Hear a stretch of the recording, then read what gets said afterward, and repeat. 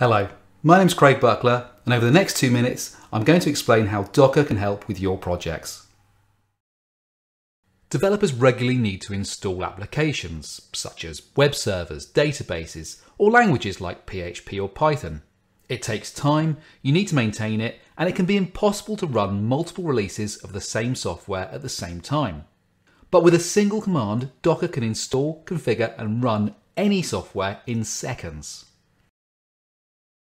Docker runs software in isolated containers.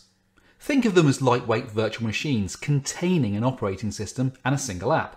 Containers use disk space, but they don't change your PC in any way.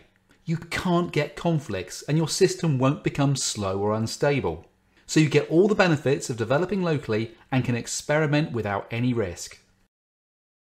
You may need to share your projects with other developers, and they may have a different operating system. Some of the software may not be compatible, or it could have differences which breaks your code.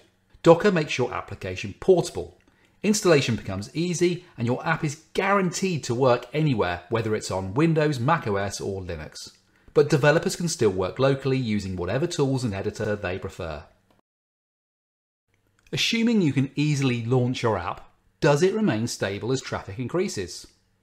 With Docker, you can deploy the same environment, and you can scale it by running additional instances of your containers. It makes your app more robust since crash containers can be restarted and updates can be deployed with zero downtime. Despite these benefits, few developers use Docker. It's powerful but looks complex. The documentation is daunting, there's lots of jargon, tutorials never explain how to use it during development, and it's difficult to know where to start. But with a little guidance, you can be productive within an hour. That's why I created Docker for web developers. It's a book and video course which provides quick recipes for setting up development environments. It shows you how to run Docker, but still edit code locally, use live reloading, and debug with DevTools and VS Code. And all the techniques can be adapted to whatever stack you're using, whether that's for a new or an existing app.